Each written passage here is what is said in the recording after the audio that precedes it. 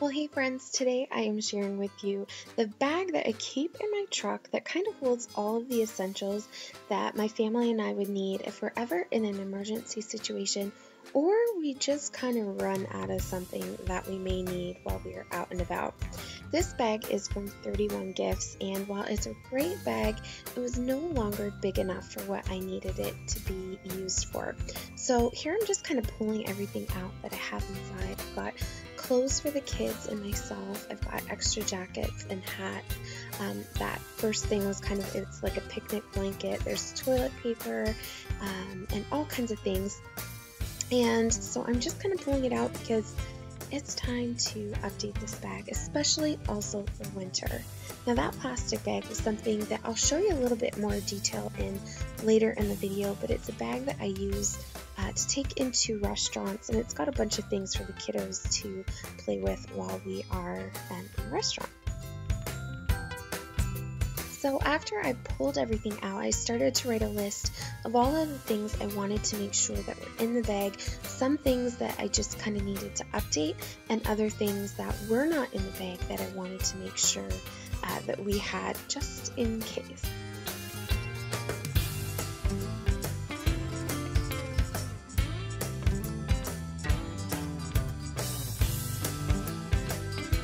Now this is a look at the bag that I am going to be using. It's called a Large Utility Tote by 31 Gifts. I love these bags. I have a million of them. And it just holds a ton of stuff. So I'm going through all of the clothes and I'm making sure that what I have will actually fit the kids. They both went through a bit of a growth spurt, and I'm pulling out some of the spring jackets and I'm going to update with heavier winter items. We live in Northern Ontario, Canada, so it's really important that we have some nice warm clothes. So I'm also adding some socks, pants, shirts, underwear, sweatshirts, and a few towels as well. I had to laugh when I went back and I was watching this and editing it, and I realized I put a lot of clothes in this bag. However, both of my kids are at an age and a stage where they need lots of clothes if we go on some sort of a road trip. My daughter has a tendency to get very car sick, and at one particular road trip she threw up so much and went through all of the clothes that we had for her that we actually had to stop and buy her new clothes. So to kind of avoid that, I'm overpacking. And I've also added some winter gear here as well.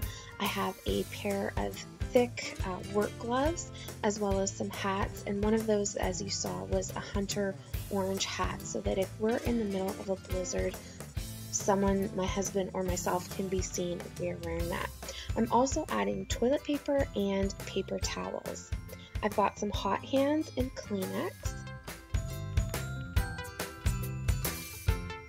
And I'm just sticking those in a little baggie so that they don't get lost. And of course we've got some diapers for my little guy if he needs those. Now this is my restaurant bag. This thing has come in so handy for my little ones when we go out to eat. It's kind of a rare occurrence for us, but when it does happen, I want to be prepared. So, you know, you go to a restaurant over the dinner hour or when you're hungry, and it's really difficult sometimes for little kids to just kind of understand that concept of waiting for dinner. So in this Ziploc bag, I have all kinds of toys and little books and all kinds of things that the kids can play with and occupy themselves until the meal comes. I've got a bib for my son. I've got is a roll of crayons. I've got little toys and trinkets. I added some extra napkins because goodness knows it never feels like you have enough napkins when it comes to toddlers and little kids. Both my kids love Legos, so I decided to just fill a little sandwich bag with some Lego pieces. These were actually kind of floating around the living room and hadn't been scooped up and put back with the Legos normally, so I just had the kids pick them up and give them to me, and I added them to the restaurant bag.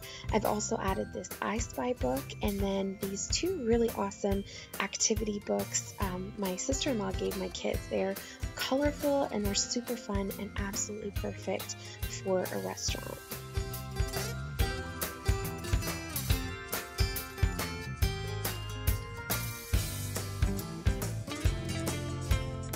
So this little pouch is something that I set up over the summer, and this went inside of our beach bag. So I'm actually going to use it for the winter and stick it in my truck. So inside I've got a little safety pin with some hair ties and bobby pins attached. I've got spare change, Advil, this little mini first aid kit, and I did go through and make sure that everything was up to date and we had enough band-aids and everything like that. I've also got some Gravel in there, an extra diaper, wet ones. I like to keep plastic baggies on hand because you just never know. Tissues, Afterbite, some hand cream, a pen, and hand sanitizer. And everything just fits nicely inside of this little bag. And that's also some SPF lip balm, a charger, and more pens. So when it came to organizing the bag, I kept the things that I might reach for the most on top of the bag, and the things that I would need probably not as often on the bottoms. And then I just went ahead and used a topper that you can get from 31 Gifts as well, and it just will keep out the dust and dirt and my little kiddos, because this bag goes in between their car seat. And lastly, I added this cute little Scentsy buddy. He actually smells super great, so he makes the truck smell great, and he's just a cute little decoration. So that is my vehicle to go organization bag. Thank you so much for watching. If you have any ideas of things that I should add to the bag, please let me know. I would love to hear your suggestions because I love to be prepared. Thank you guys so much for watching, and I'll talk to you soon. Bye.